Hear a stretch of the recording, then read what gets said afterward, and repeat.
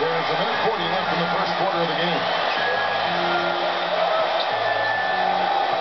Hardaway passes to Prince, and it's good. Assisting on the play was Hardaway. Boy, Tayshaun right there. And it's 8 points for Prince.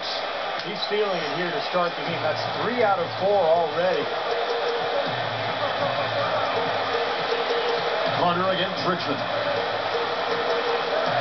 He kicks it to Williams. And he's good on the free ball.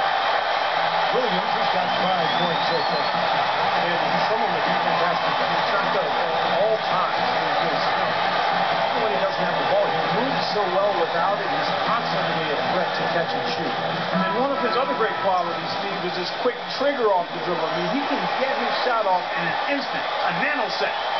And the Warriors making a change here. Last outing for Golden State, they won that game against the Pelicans in New Orleans. Hardaway kicks to Richmond.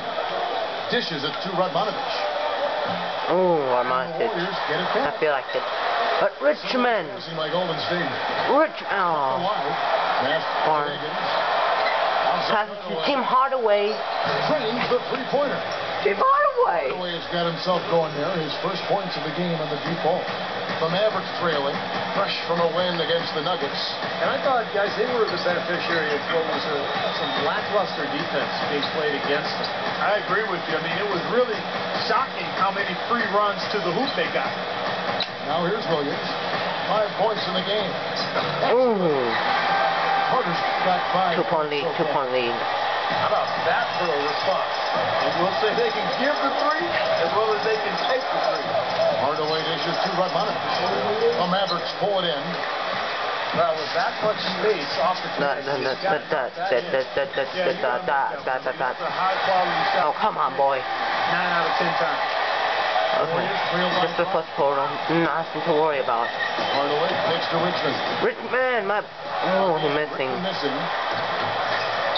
And here we go. Carter's got it in the fast break chance. Oh, that's the rebound. Key jumper, no good. Oh. We gotta have coach shot will go in. What's up, Derek? Coming up this Friday, November 20th.